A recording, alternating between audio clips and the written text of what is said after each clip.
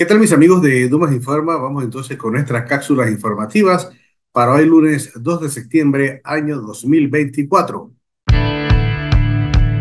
Unas 30 toneladas de desechos en la playa de Costa del Este fueron recolectadas por más de 700 voluntarios el pasado fin de semana en medio de la conmemoración del mes de los océanos.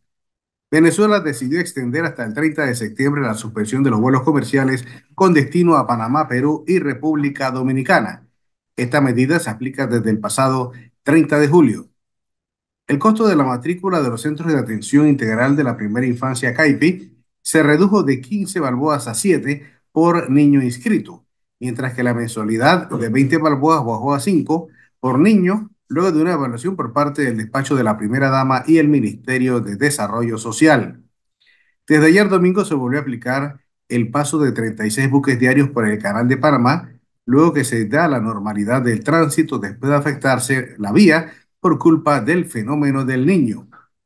Mañana martes 3 de septiembre a partir de las 9 de la mañana estará habilitado el viaducto de la Chorrera a la altura de la Pesa, conocido como el Corredor de las Playas, para los conductores que se desplazan por el tramo de la autopista Arraiján-La Chorrera.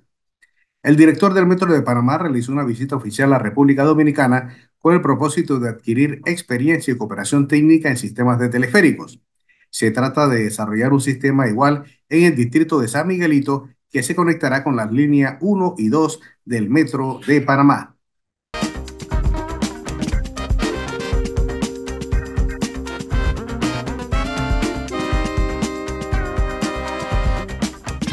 Estas fueron nuestras cápsulas informativas para hoy lunes 2 de septiembre, año 2024. Recuerden seguirnos en todas nuestras redes sociales como Dumas Informa.